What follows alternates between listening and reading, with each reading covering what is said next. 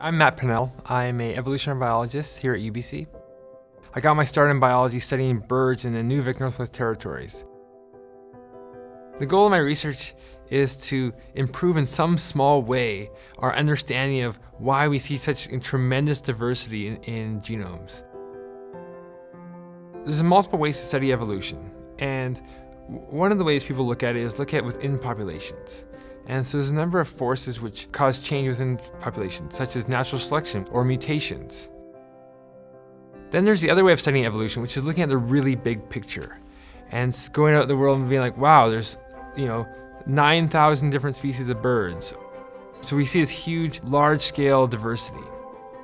And so what we want to do as biologists, as evolution biologists, is try to understand how these nitty-gritty processes operating within populations over long time periods build up to create this whole diversity.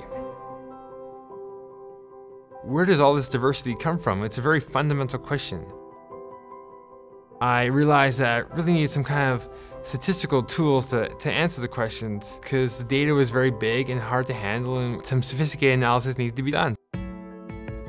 So I started learning how to do some coding. I started learning a bit of math, a bit of statistics, and now my research program has completely transitioned to being primarily computational.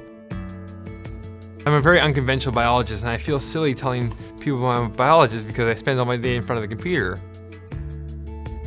This is a way to do biology. This is a way to think about biology. And if you're going to look at these really large-scale patterns, you need to use computers. I feel incredibly grateful for the Killam Award. I think it's such a cool opportunity to come here to UBC, to spend 2 years just focusing on what I want to do and not be distracted by other obligations or projects for other people, but to really just dig deep and develop as a scientist and an independent researcher, independent thinker.